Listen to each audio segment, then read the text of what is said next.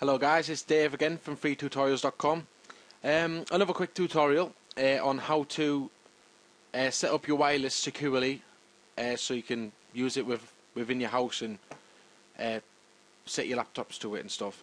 Okay, so it's a Netgear one as well, which I have. Most of us will be pretty similar, and I'll just tell you first of all. I want to tell you how to find your router.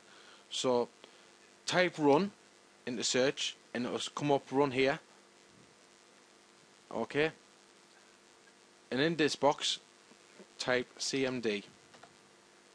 Okay, you will get a black box like so, and in this box type IP config. Okay, now what you're looking for is the default gateway. Okay, we have mine here 192.168.0.1. Okay, so now what I'm going to do is type that into my URL address bar. 0.1. Okay, normally it does ask for username and password, which is normally on your router, or sometimes it's normally standard admin password, an admin pass, stuff like that. If you don't know, you can always reset your router, and as I say, the bottom of your router normally says the password and username. Okay, so the wireless settings, find the wireless settings. What you want to do is go to security options, click WEP,